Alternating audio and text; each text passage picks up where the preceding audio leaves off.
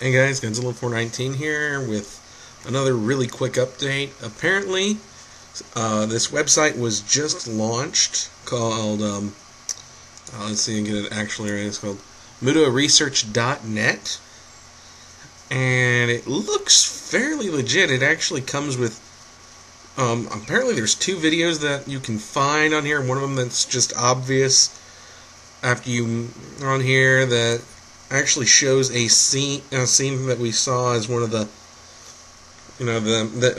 people going into that greenish lit vault that we had pictures of from the set. Apparently there's another video. They're both on YouTube right now, and I'm going to link in the description to ComicBookMovie.com. It has both of them directly linked, and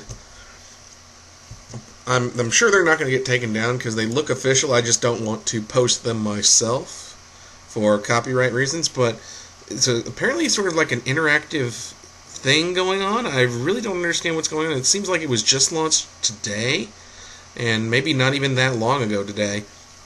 But it looks like it has something to do with the Godzilla movie, and just wanted to bring it to y'all's attention. I'd like to thank my man Jacob Kaiju for pointing this one out to me. He got to me first on this, and it was literally, I was told about this minutes apart, and while I was checking on it from after Jacob told me, I got more people telling me about it. But thanks for everybody who's been looking out for stuff. I'm really hoping that this is a good sign for the trailer's release, and just I'm hoping things because things are looking good right now. Anyway, Godzilla 419 signing out.